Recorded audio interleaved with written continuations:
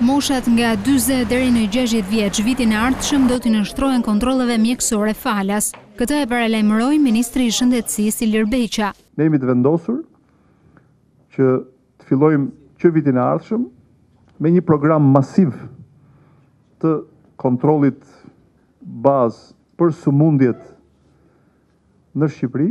Do të jetë edhe një detyrim që do të kenë qytetarët shqiptarë që këtë ekzamin falas ta bëjnë në kohë dhe në rregull, në mënyrë që gradualisht të ulim rreziqet që i vinë popullatës, të rrisim jetëgjatësinë dhe sigurisht që është gjëja më kryesore, të rrisim vitet e jetës së shëndetshme. Ndërkohë, personat e diagnostikuar me tumor do të marrin shërbim shëndetësor falas, tha Ministri i Shëndetësisë, por në shërbimin onkologjik në qendrën spitalore universitare Nën Tereza mungojnë medikamentet e aparaturat ka nevojë për shërbim.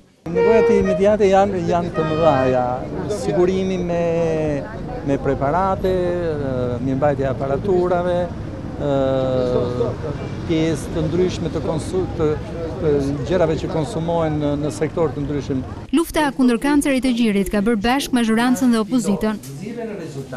Përfaqësuesit e tyre në Komisionin Parlamentare të Shëndetësisë kanë vizituar shërbimin onkologjik. Lufta kundër kancerit të gjirit nuk ka dhe nuk duhet ketë ngjyra politike, nuk i përket të majtës, nuk i përket të djatës, nuk i përket qendrës, po i përket gjithë qytetarëve shqiptar. Jemi bashkë siç e shikoni opozit majorancë për një qëllim shumë të madh, për të shpëtuar jetën e grave nënave dhe vajzave. Tetori është dhe muaj sensibilizues kundër kancerit të gjirit. Kapja në kohë është edhe këshilla e mjekëve për këtë sëmundje, e cila është përgjegjësia numër 2 e vdekjeve në vendin tonë. 75% të prekurve nga kanceri i gjirit diagnostikohen në stadin e fundit të sëmundjes, pa shpresë për jetën, dhe vetëm 5% e tyre e kapin sëmundjen në stadin e parë.